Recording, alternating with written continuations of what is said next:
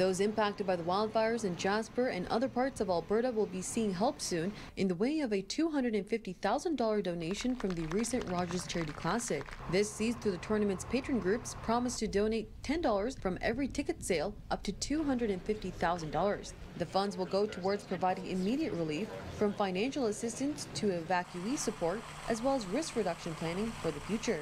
The Canadian and Alberta governments are also matching all donations to the Red Cross, amplifying the impacts of the Rogers Charity Classic contribution. The tournament is also announcing their attendance numbers throughout the week, welcoming almost 48,000 people.